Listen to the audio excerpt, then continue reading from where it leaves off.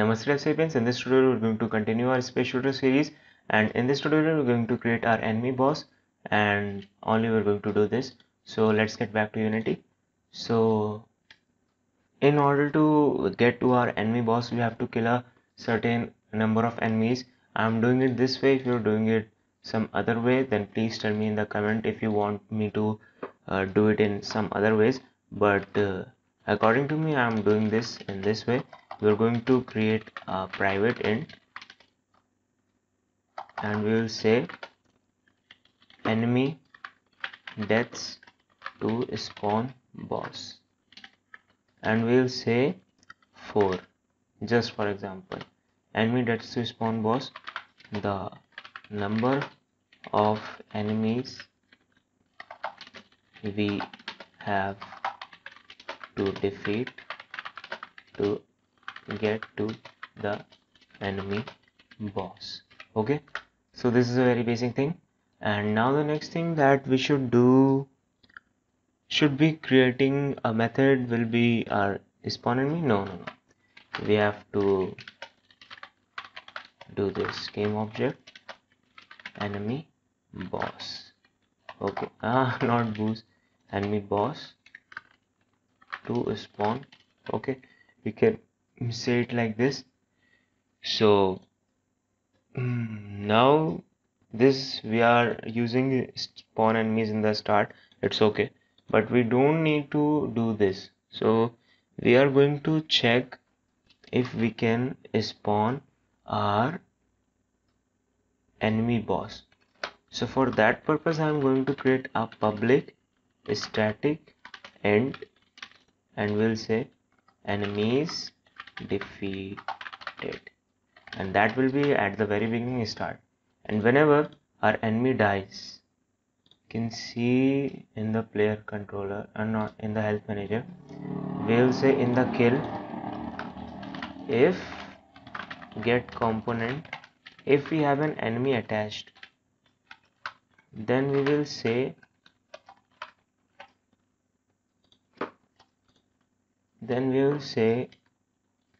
enemy spawner dot enemy is defeated plus plus. Okay, so that's the thing. We are going to increase the enemy defeated number, and once our enemies defeated reaches this, if enemies defeated is greater than equal to enemy deaths to spawn boss. Okay, then we are going to say spawn enemy boss. Okay, so whenever we are spawning the enemy boss, we don't have to do this, so we'll simply send it to an else, and we'll paste it here. So now we have things pretty clear. Now we're going to say spawn enemies, but only once. Okay, and once the enemy boss is defeated, we're going to change it. So let me do something. We're going to create a private void spawn enemy boss. Okay, and we'll say if enemy boss to spawn is not equal to null, then we're going to instantiate our enemy boss. Okay, and in our enemy script, we are going to create a new boolean, and that is going to be public because we need to include in our other scripts, and we'll say is boss, and it is false by default. So it will tell us if this enemy is a boss or not. So if this enemy is a boss and we have defeated the boss, then I can create also something for you, and we will say if get component enemy dot is boss, then you can do something here that if you're making a label based, then you can say label cleared, mission passed, respect plus plus, something like that. Okay, so that was just Andrea's shit. Here we go again. So where were we?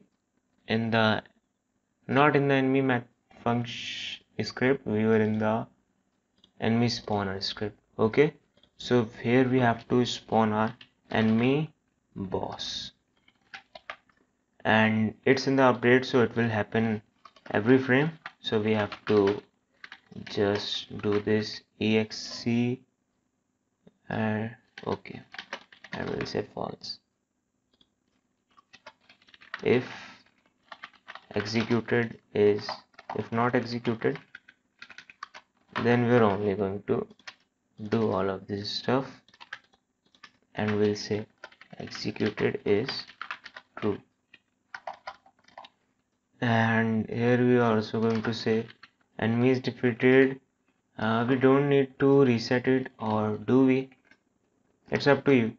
I guess we are using enemy boss, only one enemy boss in one level, so we don't need to reset it. Now we have to create an enemy boss. The enemy boss can spawn lasers which have a greater damage, and it can also spawn missiles maybe. But first, let's reduce the damage of this laser, because we can't defeat 4 enemies in this manner. We'll say 2, I guess. And now we are going to create a, this is our enemy, these are the things it have.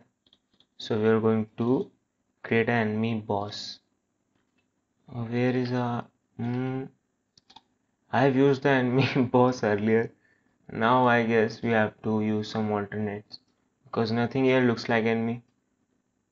I guess this is the enemy boss. Enemy boss. We're going to rotate it 180 degree. I guess that size is not good. We're going to say 2. That shit looks long. We can say 1.5.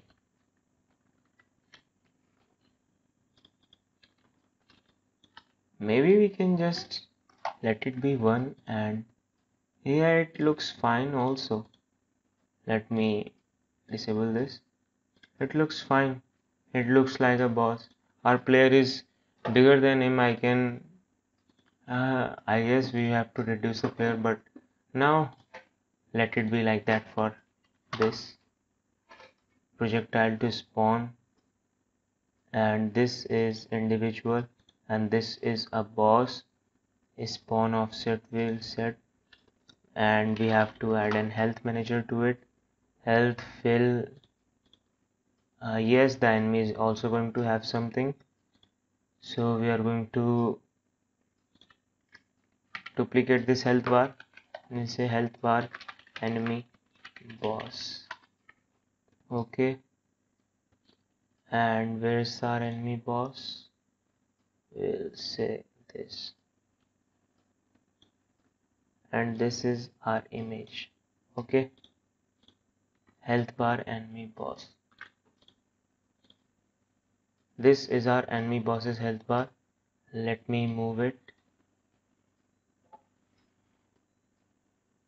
I don't see if there's a function to child it to the enemy itself.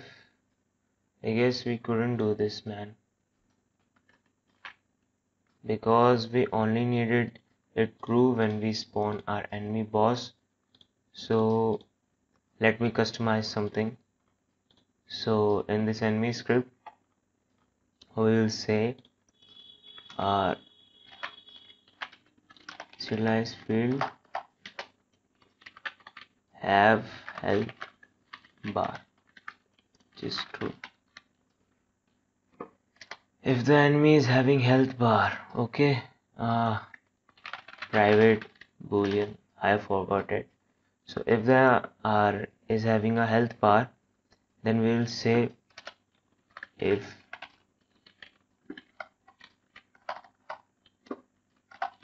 have health bar. Okay,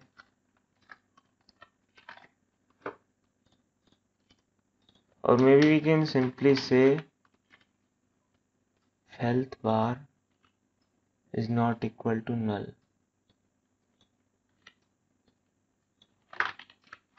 This will be a game object. If health bar is not equal to null, then we will say health bar dot set active to true. And when we are going to set this false, in this health manager we will say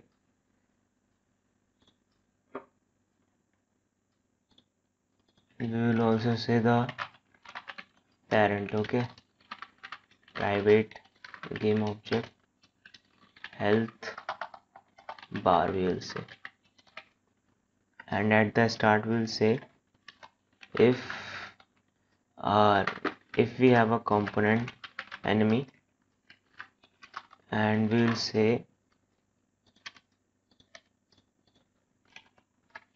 if our health bar is not equal to null, we are going to set this health bar to false, and we are going to set it true in that method I have shown you where it was. Yes, in this start we are going to set it to true, so it's the start for our enemy.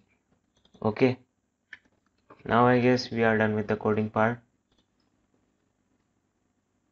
Now we have an option, so this was this, and we have to drag it here too, and the projectile to spawn, so that's a good thing. Okay, a smooth time, this is 1. Okay, so let it be. Now I'm going to create a new laser, and we'll say enemy boss laser, and let's see if we can change it. We can make it like this, or maybe we can make this laser more like this. Let's see what happens. So I have done this thing, and let me child it to this. Let's see what's the offset. It's 1 point, it's 2 I guess. We'll say -2, and we have to increase the box collider. We'll say this 0.43. Okay, we have to apply this back. Now let's delete it. This is our enemy boss. That's our boss. The projectile is spawn is this, and let's change this layer to enemy, and let us prefab this thing. Now remove it, and in the enemy spawner we will say enemy boss to spawn. So firstly we have to destroy these 4 folks that come in, and then we are done. So why isn't this thing stopping? Health manager. Oh, I see. I see. This health manager can't get it. So let us remove it from here. We are going to add it to our enemy spawner, and we'll say health bar of enemy boss, and we'll say if health bar of enemy boss is not equal to null, we'll set it to false.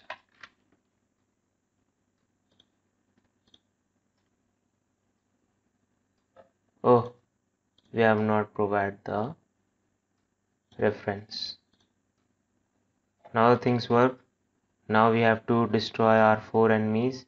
1, 2, 3, 4. You can see we have our enemy boss here, but you can see one thing that yes, it's good, it's okay, nothing is the problem here. We have to just increase the fire rate, I guess. We have to increase the fire rate. We have to increase the damage to 10. We have to... Where's the fire rate, man? Yes, it's here. We have to increase the fire rate and we'll set it to 1. And this thing looks good, so let's test it once again. 1, second enemy gone, third enemy, and this is our fourth enemy. Now we can see we have our boss here. So the next thing that we have to do,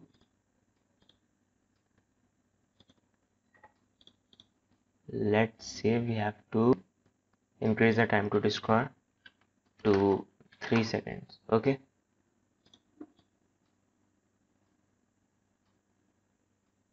so we have set the time to destroy to 3 seconds. So now you can see it's working, guys. Hope you enjoyed it and thanks for watching. So bye bye and see you in the next video. Peace.